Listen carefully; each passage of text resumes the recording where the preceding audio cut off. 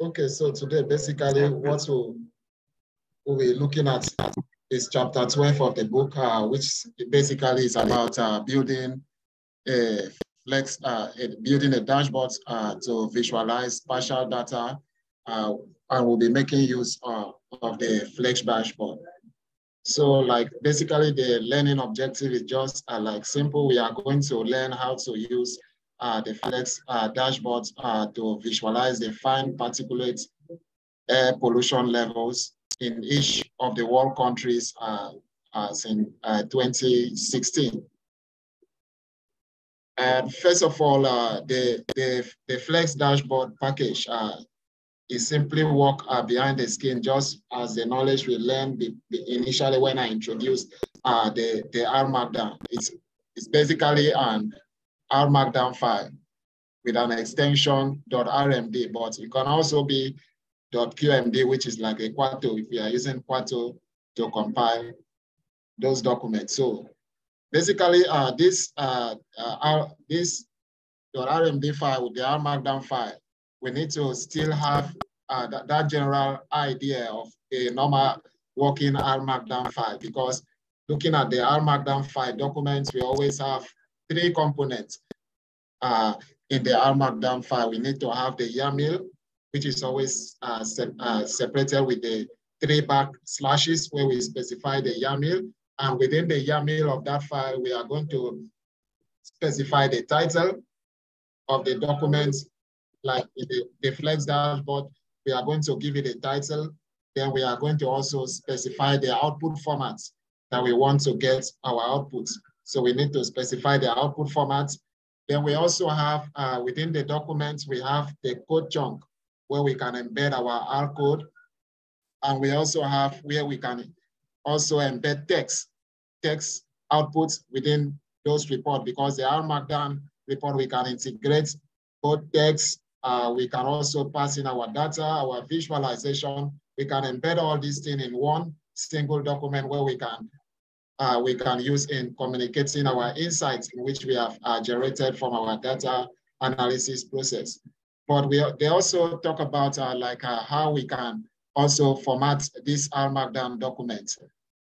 We can use, format this document maybe in bold using the two asterisks, which we are going to know that text is going to be bold. We can choose to format this text maybe using italics by using 1 asterisk. There are several customization, but basically we need to have a working knowledge of the R Markdown before we can fully work with the Flex dashboard. But once we have a good background with R Markdown, working with R Markdown file, working with Flex dashboard, the whole thing becomes very easy for us to work with the Flex dashboard. So that is basically what this chapter entails. So the next part, we are going to look at the layout of a Flex dashboard. So just as I said earlier, in the Flex dashboard is still an R Markdown file. Like here, this is our YAML. This is our YAML where we have the title, which is a multiple column for here. We have the output, which is Flex dashboard, column, where we are calling the function, the Flex dashboard within the namespace, which is the Flex _ dashboard. So here, what we are doing here, we are having for us to customize each column that appear in the Flex dashboard. There are 2 approaches in which we can deal with this. Either we choose to use these back dashes to specify each column, or we can also make use of the £. But to me, I normally, in the book, they do explain we can use the dash, but to me, I normally prefer the £, because it is very easy. So when I just see £1, I know that is going to be the first page in the Flex dashboard package. So when I see £2, I know that is going to be the first column. So when I see £2, I know this is going to be the first column in the Flex dashboard. So when I see £3, I know that I'm talking about the row. So I want to put these elements within I want to embed them within the row. So for this, we have column, They also have data width, which is going to be the width of the data is going to be 600 because the width cannot go beyond 1,000. So if this is 600, we want to embed, we are going to have a title which is component 1. Component 1 is going to the visualization for component 1. We are going to put the code within this chunk. So when we go to column, data width is going to be 400. So we are going to put our title here, which is component 2. Then the code, the graphics is going to be in the R code chunk. So we are going to embed all this in the R code chunk. So they say the layout can also be specified row-wise rather than column-wise by adding in the YAML options orientation, which is rows. Then we can check for, they do explain that we can get additional information from the R Markdown website, because for us to really for us to really understand how to work with the Flex dashboard, we need to have a solid background, a good foundation till working with R Markdown files. So once we have a good knowledge on how to work with the R Markdown file, it becomes very easy when we transition to work with the Flex dashboard. It becomes very easy. So what are the dashboard components? So just as we have seen in the R Markdown, the dashboard component, we can have interactive JavaScript data visualization on what HTML widget example using the HTML widgets. We can also have charts created with standard R graphics, so we can embed all these charts inside our Flex dashboard. We can also have tables where we can embed this table. Either we can use the Kernit R cable function. And in this case, the table is going to be a static table, whereby when we want to create a static table, then we can go with this function. But when we want to create a table in which we can interact with those tables, then we can choose to work with the DT package, where we can have the data table functions such that we can be able to interact with those tables. So we can also have value boxes created with value box function that displays single values with a title and an icon. We can also have gauges that display values on a meter within a specified range. They also specify the text, image, and also equations. We can embed this also within our Flex dashboard that we are creating. We can also have navigation bar with links to social services, maybe like Facebook. We can also have Instagrams and also Twitter. We can have navigation links to those pages. We embed all within our Flex dashboard package. So this is an example of what the dashboard in which we'll be creating when in the demonstration section. This is what we'll be reproducing at the end of our discussion today. So first of all, the first thing we need to know how to get the data and the wall map, because the wall map, we are going to be using the R Natural Earth package in order to get the shapefile of the wall. Then we are going to create the visualization using the Flex dashboard, and we can create the dashboard by defining the layout and adding the visualization. So this is an example. We are going to create this. We are going to reproduce this. We are also going to put the tables and also the histogram. So this is just like a pictorial summary of what I will be covering today.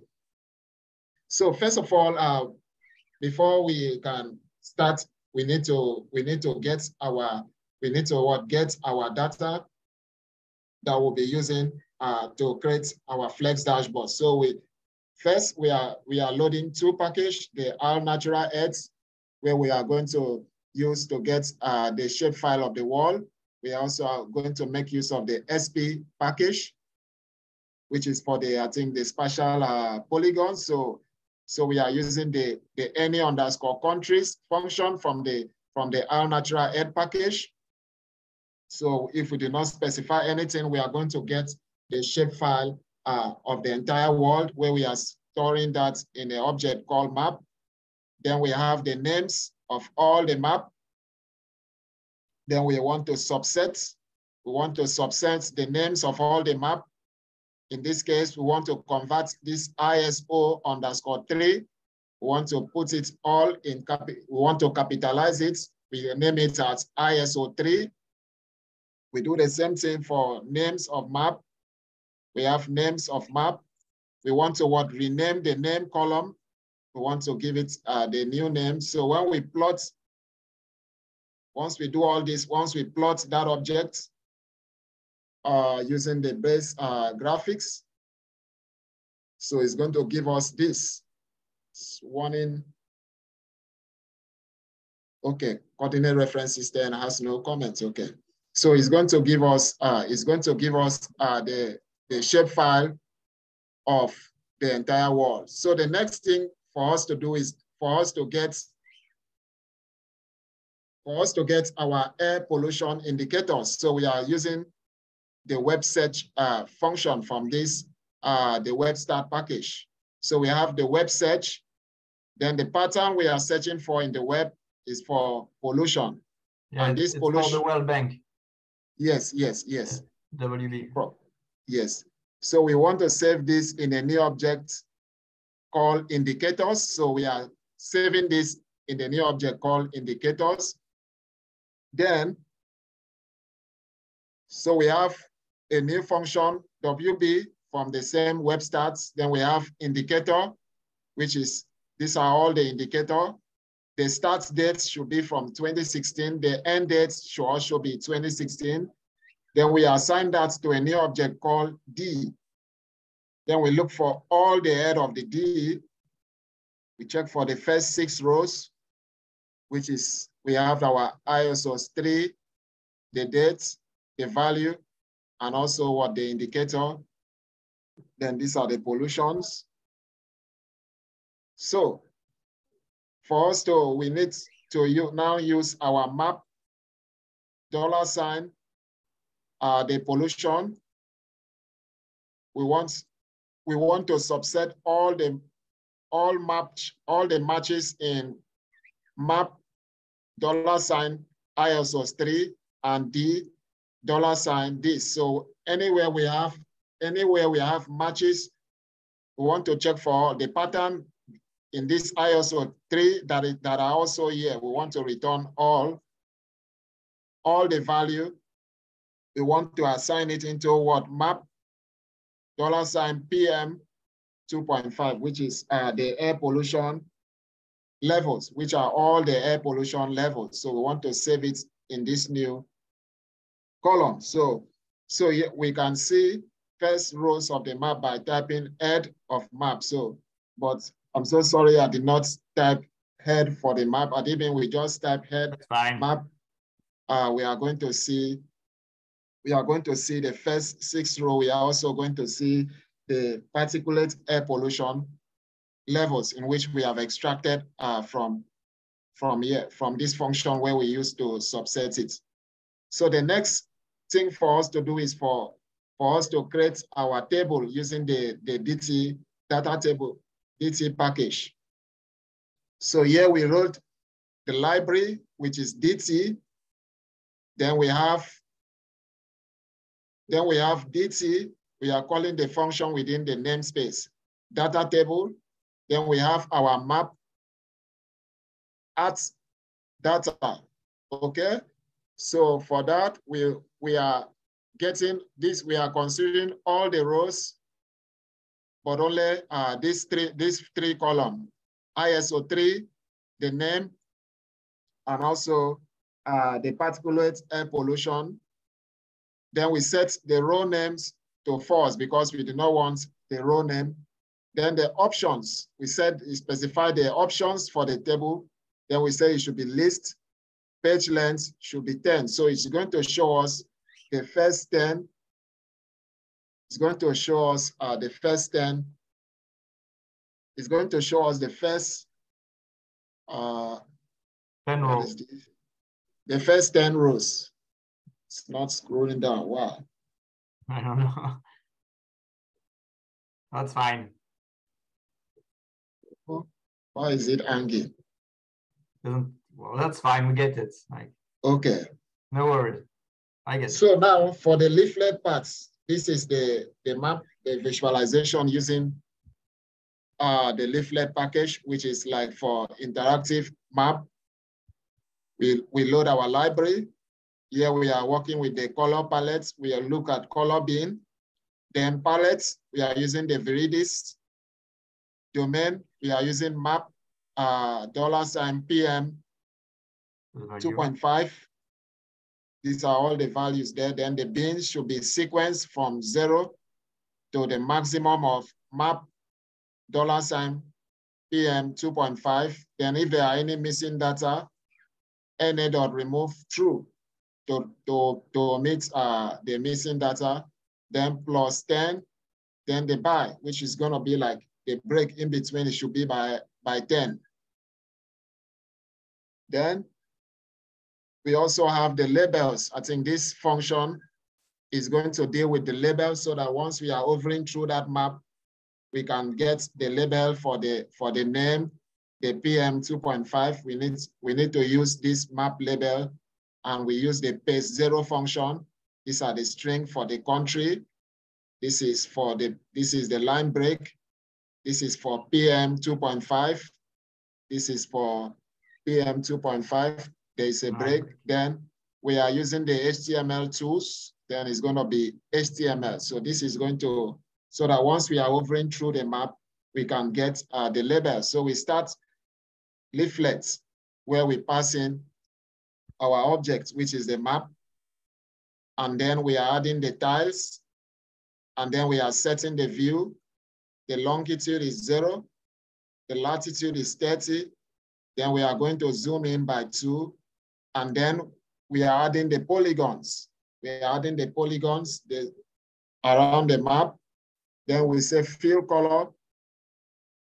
Here we are using the anonymous function tilde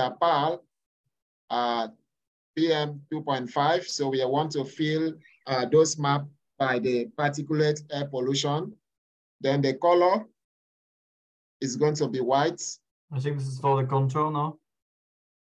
Yes, yes. Then the fill opacity should be 0.7. Then the labels, tilde labels, because we have specified the labels up here. We have specified the labels, so it's going to grab those labels there as an anonymous function. Then the highlights, so once the user click on those maps, it's going to highlight from specific areas. So we say highlight options. Then the color should always be black. Then bring to front should be true. And then we are adding the legend. We are adding the legend. PAL is equals to PAL. Then values is tilde PM 2.5. Then the opacity is 0.7. Then the title should be PM 2.5. So when we run that, this is the resultant visualization we are going to see. As we are interacting, we can see its country, Saudi Arabia. We can see the particulate air pollution levels for Saudi Arabia. We can hover into another country. We can get the information. So as a user, they are interacting with this map. They are deriving key insights from those maps. And this is quite different, like when we are working with a static map, because static map, once we just render it, we cannot get any insight. So once we click on specific areas, we can see that this is Australia. We can see the particulate air pollution levels for Australia. I think we should run that. Okay. If I have to do like, what do you do? I think like, yeah, we do not need like that level of precision. Yes. We can like modify it to run it more like, yes. You know, maybe. Yes. But yeah, it's fine. So we can also zoom in. So the next section we'll be looking at is the histogram before we go into the demonstration. Yeah. So like for the histogram, we are going to use the ggplot tool. Then we use the GG function. The data is coming from the map. We are using the @ sign to access the data. Then the aesthetics. Then we put the particulate air pollution. Then what are we creating? Is a histogram. So once we put histogram, we just generate our histogram. Can be improved a bit, yes. But that's fine. Okay, so I think I don't know if there are any comments before we go into the actual demo where we run all the whole code. No, I'm good. It's good. I didn't know like the trick with leaflet with border white, and then when you click, they become black, and it's more visible. I think it's good, like the highlights you showed. I think like I will use it. Yes, so we can see. Yeah, this like it's white, and when you go over it, highlights in black. Yes, I like it. I think it's good. It's make it like well clear. Yeah. Okay, so let me just share my R-Studio. Where is it? Flex dashboard. Okay, so the Flex dashboard is here.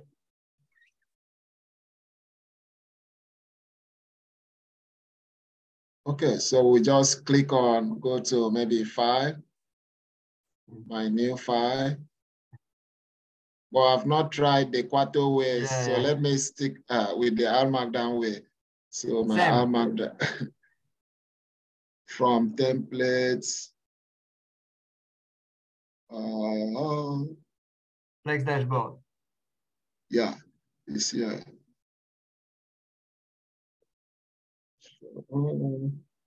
So this is the default. So it's going to give us the YAML. Yeah. Where we've put our title.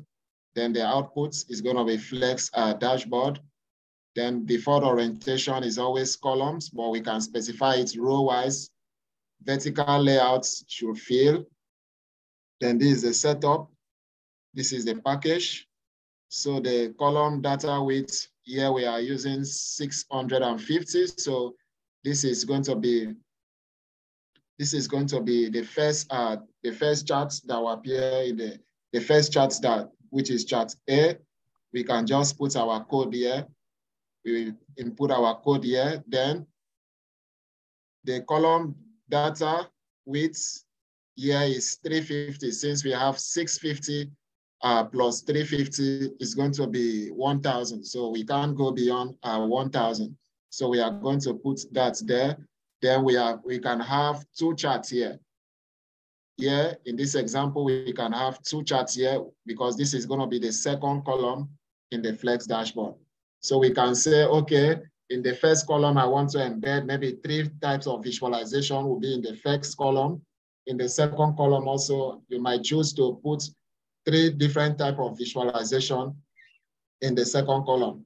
So we just host it. Maybe you can host it maybe somewhere. We just share it so somebody can just click on it and they interact with the visualization. So let me just grab the code in which we'll be using for the demo. So we can just click on it and interact with that visualization. Where are we? Where is my script? Flex dashboard, okay. So what we just do here, we just paste this here from what I got from the book. This is the title, which is Air Pollution PM 2.5 mean annual exposure for 2016. Then the source of this is World Bank HTTPS. This is the URL for that data set. Then the output is going to be Flex dashboard. Then these are the packages in which we are using. We are using the R natural earth to get the wall shape file. the web stats to get the air pollution from the World Bank data websites, the leaflet package for the map, DT for the table, ggplot2 for our static visualization. Then this, we have already seen this, we are getting the world shape file. So these are all what we have already seen. So in the first column, we are having column, which is data width is 600. This is the map, which is going to be the first column. Column 1, row 1 is going to be map, where we are going to have our map. Then if we go to column data width, we are having 400, that is for column, the second column. Then within the second column, we are going to embed both the table and the histogram. So this is going to be the column 2, row 1. This is going to be column 2, row 1. We are going to embed the table. This is going to be column 2, row 2. We are going to embed this histogram. So when I save this, I can save this as my demo. For today, I save it as demo, so I just knit it.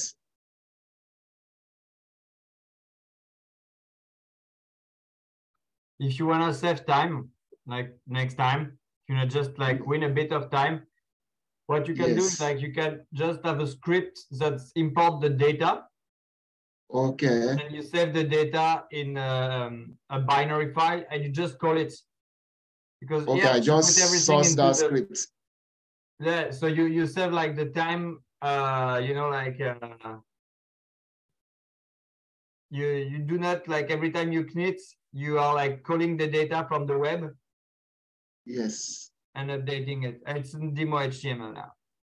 Okay, so this is this is the final output that we can see the air pollution, we can see the URL, but the problem with this output, the URL is not clickable because I cannot click on it. It will take me. Open it in browsers. Try to open in browser to see. This is the browser. If I click on it, it's not directing like me. The, open in browser on the top left. Let's see if it changed something. Let me reshare. Oh, that's fine, no worries. This is the browser. Okay, it's still the same thing. Yes, you can click. Yeah, it's a bit problematic. I agree. And if you control, but it's good. It's work. It works. So you can just click over through. Still the same thing. thing. Like we just have like, you know, one problem that we're gonna solve. I think with Shiny. Yes. Is like it's not connected. Yes. If you want to go to Afghanistan or Angola, it will not highlight Angola. See on the table, for example. Okay.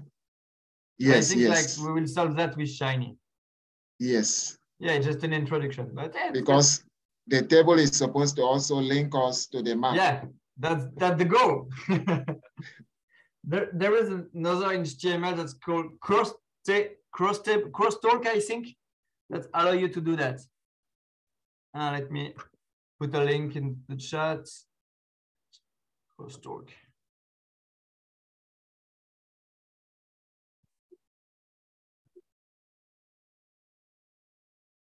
But yeah, it's good. Okay. Crosstalk HTML.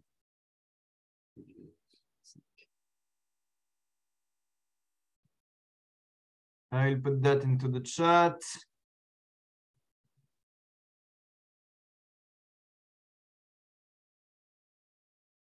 Where's the chat here?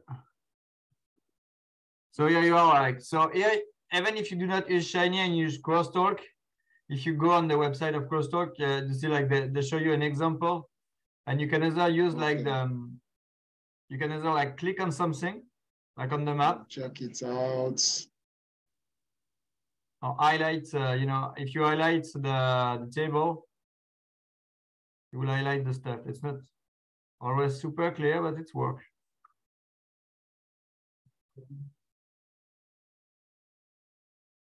So you will be able like to click on the table and it will highlight the pins on the map.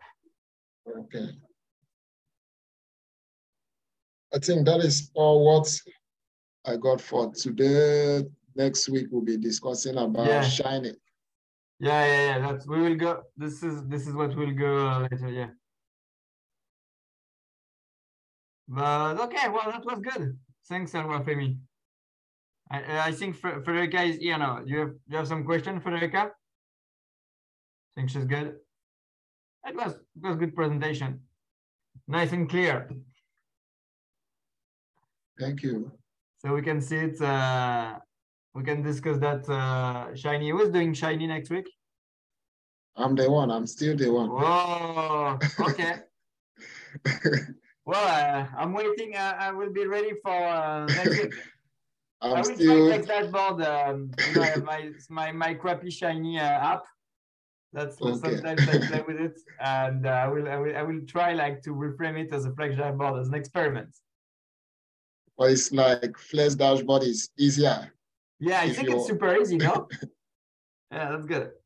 Well, thanks, and see you next week. Okay, thank you. See you next week. See you next week. Thanks, Oluwafemi.